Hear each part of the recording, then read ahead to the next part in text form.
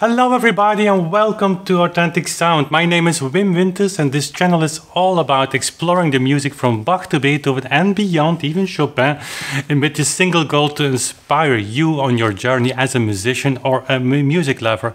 And inspiration is what you get while reading, and therefore in just a very short video here I want to share with you 3 books that might be an essential reading for you if you want to dive into the life and certainly into the interpretation and recreating the work and the context of Chopin by your own, which I think is fascinating to do.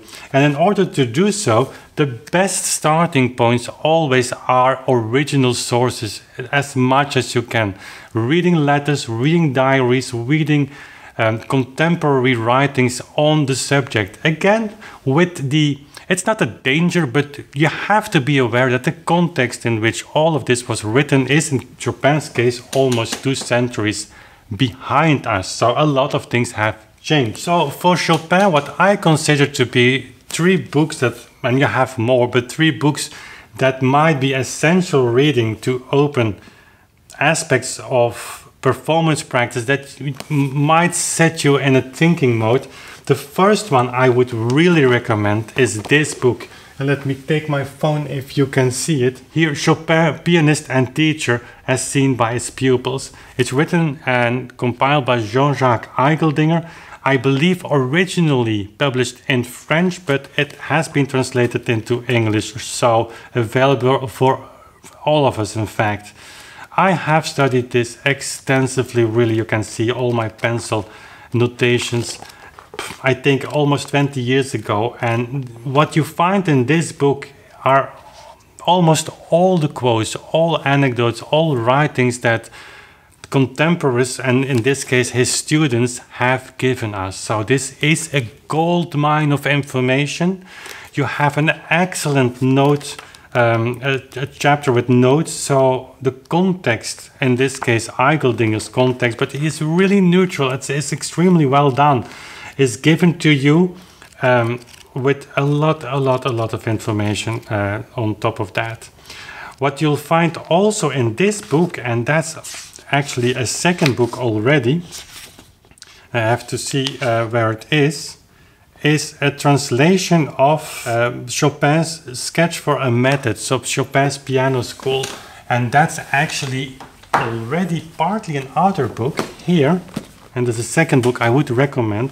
Frédéric Chopin Esquisses pour une méthode du piano, texte réunis et présentés par Jean-Jacques Eigeldinger. So that's the same author.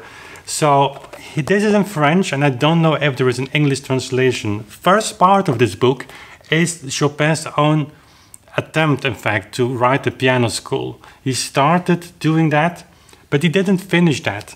That part has been translated into English in this book. The second part of this book, however, which makes it all really interesting again, is when Chopin died, he hadn't finished his piano school, so he gave the manuscript on his deathbed to his sister, and with the question to give it to Tellefsen. Tellefsen was he Norwegian or I think he was a Norwegian player. We made an episode on Tellefsen on the channel. Probably he might have played clavichord concerts even in the 1850s. So check it out on the channel. I will try to have a link here in the video on Tellefsen. Tellefsen might be his most important student. We've been talking on Mikuli, which is of course the most known student. Mikuli had a life with a lot of students, Tellefsen didn't. The life of Tellefsen might reflect very closely that of Chopin. And it is no surprise actually that Chopin gave the manuscript of his méthode de piano to his sister with the wish to have it finished by Tellefsen. Tellefsen started to work on the project, but he didn't finish it either. So the notes you'll find here are also not finished, but in any way extremely valuable information. It's first-hand information, rough information. This is also golden information. And thirdly, I would say, if so many letters have been preserved by a musician, read them. I myself should do it way more. I have for a long time plans to read the complete Mozart letters and Beethoven letters. And probably it's just a matter of organization and priority to do so. But for Chopin, there is a beautiful selection here in the Dover edition. I didn't check, but I cannot imagine it's not available anymore. This is not only very nice reading, you get to know the person so well by their own writings, also the context where they lived. You will get a much more authentic, so to say, picture of who Chopin was by reading his own letters. If you are just interested to learn the person Chopin a little bit better and not so much interested in reconstructing in his way of playing, then this certainly is the book for you. It's Dover, so I cannot imagine it's expensive.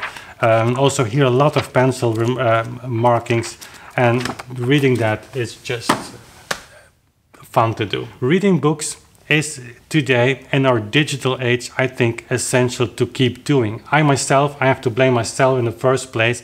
I might want to do it more, but just taking a book with paper, you can turn pages, you can go back, you can take a pencil and make notes, like I'm doing now, rereading my notes that I made 15 to 20 years ago. That's something really difficult in a digital book. And I have the feeling that if the book is on your bookshelf, you can take it, you will take it more than just opening the file on your computer or whatever device you're reading that book on.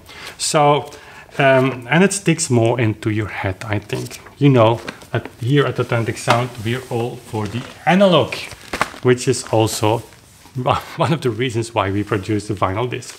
So that was it for today. Thanks for watching. If you're not subscribed already to the channel, I would very much appreciate you becoming a subscriber for Authentic Sound. Also hit the bell icon. There you can set notifications also for the live streams that will become a larger part of Authentic Sound if we go to the future, to the winter again in 2018. And if you really want to push us over the limits, you might want to consider to become a patron for Authentic Sound from even $1 a month, but you can make a huge difference. We are reaching the number of 80 patrons on Authentic Sound, and it's really mind-blowing. They are the backbone of everything we do here. So thanks for watching, and we see each other very soon again.